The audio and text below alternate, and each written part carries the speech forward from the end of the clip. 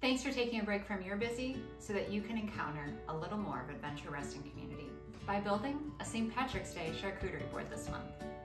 Let's get started. Let's start chopping our vegetables and getting things prepped so we can create our St. Patrick's Day charcuterie board.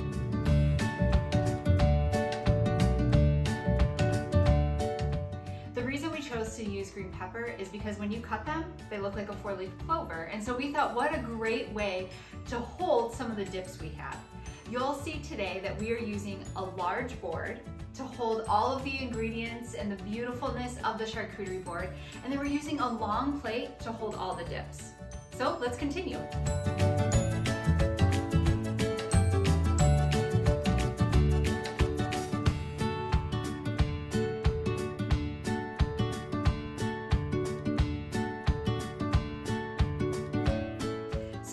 Will be savory and sweet, and we have a lot of different varieties of things that will be going into the board.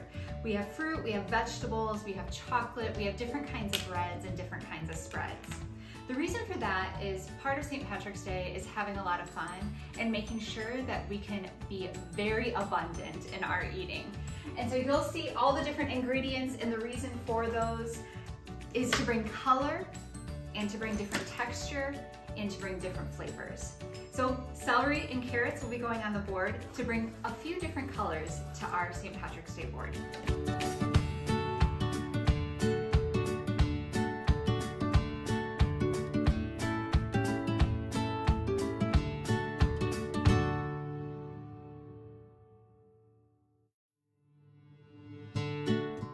For our family, some of our favorite kind of carrots are baby carrots. Part of the reason is they're really easy to eat because they're small and cute, but they're also really sweet. And so again, this is to bring a different kind of color, a different kind of texture, and a different flavor palette than what would normally go to just a savory board or just a sweet board.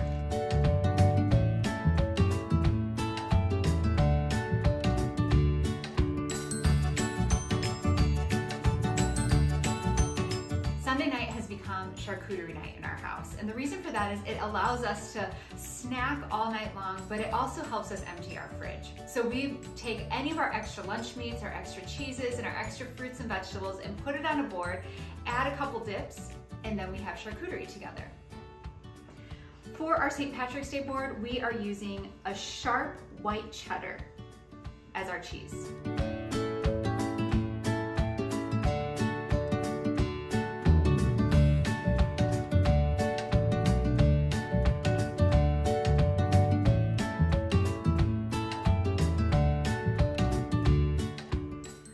One of my favorite pieces of St. Patrick's Day is Irish soda bread. So we actually couldn't find any here locally for us to buy, so we ended up buying a box mix from Amazon. You can add whatever you want to it, but it's actually really delicious, super easy to make. It is the mix with some buttermilk, and we added raisin to bring a different texture and flavor.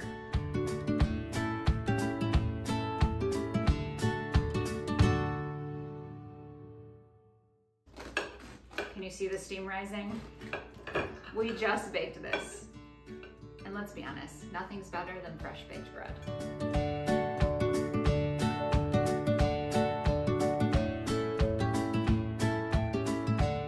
Okay, I think that's everything we need cut for our charcuterie board. Let's start assembling. So we're using another A.R.C Outfitters board, and this is our welcome home board. I told Mike before we started, I am gonna need our biggest board to hold all the things that we have in store for this charcuterie board. This is a board actually from IKEA, but we decided to engrave it. It was our first engraving we ever did. And so you can order any of our boards at arcoutfitters.org. So as always, one of the things to consider when making a charcuterie board is to make sure that things look beautiful and full. And so we have a ton of ingredients, so it's gonna be hard to fit everything onto this board, but our goal is to create different spots of different colors, different spots of different textures, so that wherever you're sitting, you can try something new and something delicious.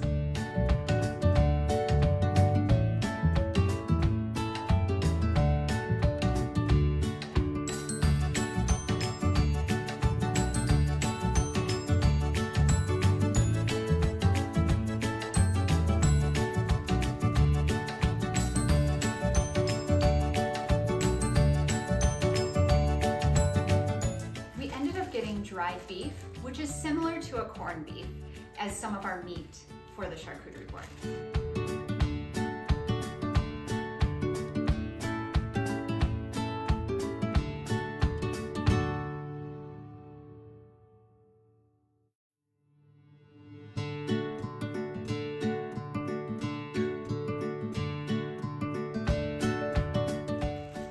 The truth is, with the charcuterie board, there is no real rhyme or reason to it. The goal is to fill it and fill it full. One of my college spring breaks, I had the opportunity of going to Northern Ireland, and every afternoon we had tea time, which involved an Earl Grey tea, some rye pumpernickel bread, and then orange marmalade. So we got rye pumpernickel bread, and this will actually be the base of what we would usually consider a cracker. So a person could put cheese and meat on it, they could put just mustard on it, they could put just artichoke dip with it, they could put marmalade on it. We have all those different types of dips for this opportunity.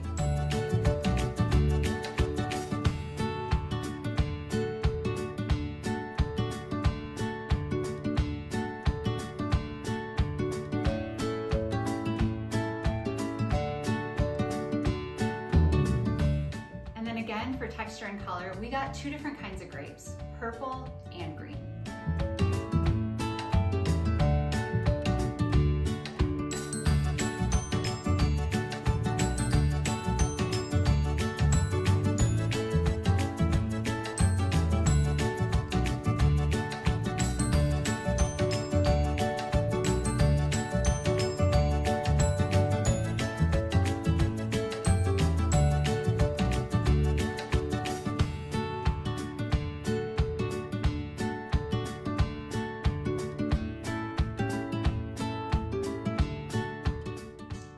Our board's getting pretty full, and we have a few more ingredients to add. Let's go with pretzels next, then we'll do the Irish soda bread.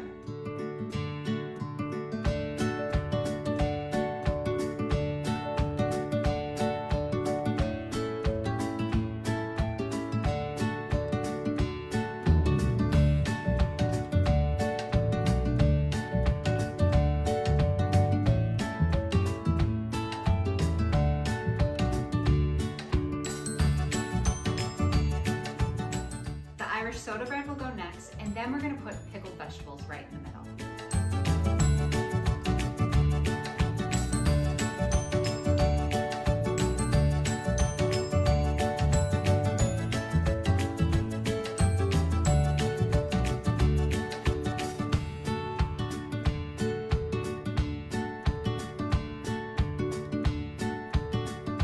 And we have one more thing to add to the board before we go to our dip plate. Chocolate. Now, okay, so the truth is, leprechauns at the end of a rainbow are not a real thing with a pot of gold, but it's fun to have chocolate no matter what. So we got Hershey's Gold Nuggets to be a part of our board, just as a little bit of sweet treat and something special for those that will be enjoying it.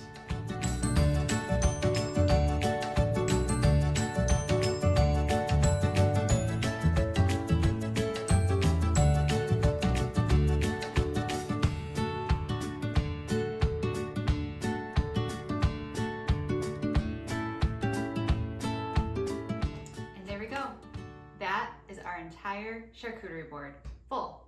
Now, dip plate, right? Let's get to that. The dips that our green peppers will be holding are our spinach artichoke dip and some hummus.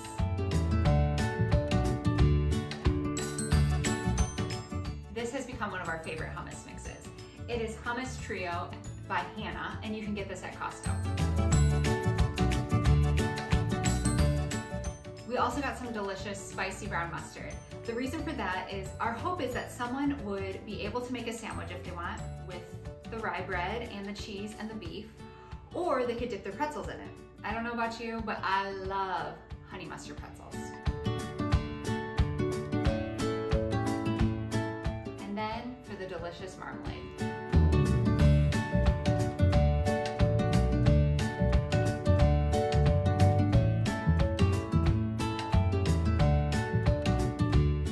Thanks for joining us this St. Patrick's Day. Salancha.